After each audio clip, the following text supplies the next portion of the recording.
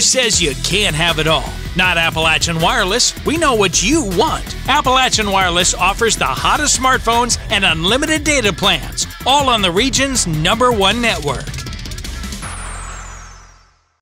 The nonprofit organization Rule Up is at the University of Pikeville this week teaching computer coding to teens in eastern Kentucky.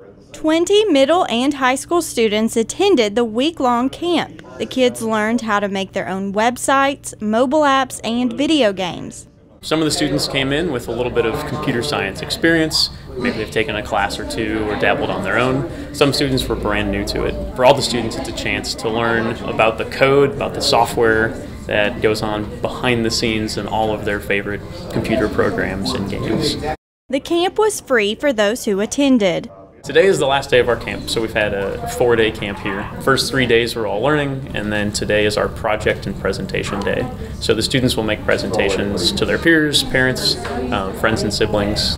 Such says learning computer codes is very important, even if you don't necessarily plan on going into a coding career. This is a generation that's grown up around computers, around smartphones. Computers are everywhere, and so the impact of computer software on their lives, from healthcare to finance to manufacturing, is huge.